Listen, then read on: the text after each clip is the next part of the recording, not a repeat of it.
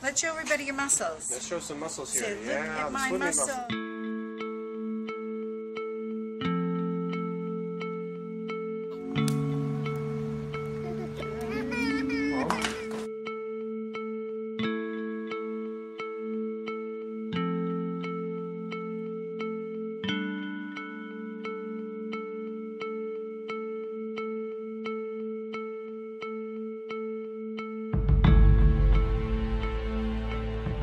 Firstly, the number of children with disabilities are increasing every year. Thus, the rehabilitation team are unable to cope with the number of patients. Secondly, the current rehabilitation that uses robot has limited function and difficult to customize. Rehabilitation medicine is an area of specialization from which we cater for patients with chronic impairment, and they are basically complex impairment that requires a multidisciplinary team approach so that the patients can get a comprehensive and holistic recovery with regards to their disabilities.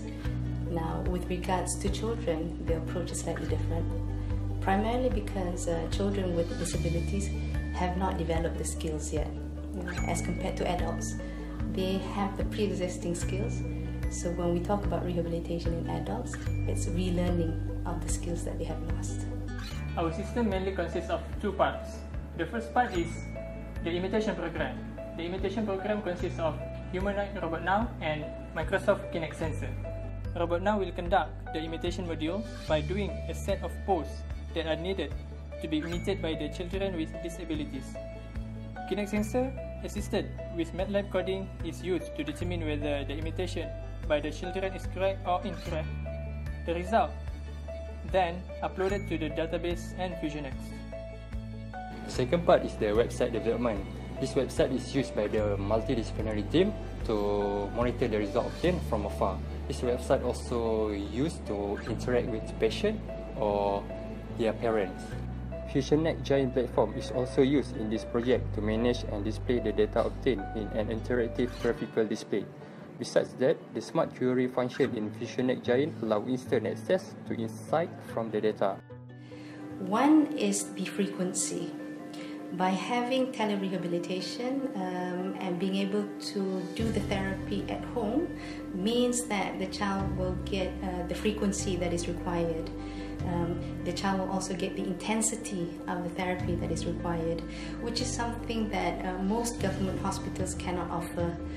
We cannot see the child on a daily basis. Second, your system can also allow the rehabilitation team that is based in the hospital to communicate and to monitor the progress from a distance. For this system, humanoid robot now will execute the imitation module by doing a set of poses that are needed to be imitated by the children. Using the skeleton tracking function on Microsoft Kinect sensor, MATLAB will be able to determine whether the children's imitation are correct. The number of trials needed to imitate the pose successfully will be converted into points. These points will be uploaded to the database and updated on the website in real time to be monitored and analyzed.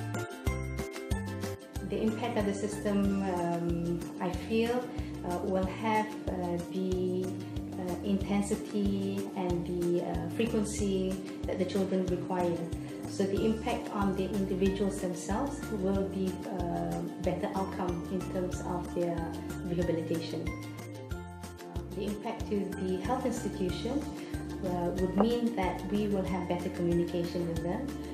It allows us to have space in between therapy so that they are not dependent on coming to hospital every time for therapy. Okay, I've had a look at the system. It is quite exciting. It is something that we very much need in the rehabilitation fraternity. I find that the program addresses quite a few issues that we find quite problematic during our rehabilitation of children with disabilities.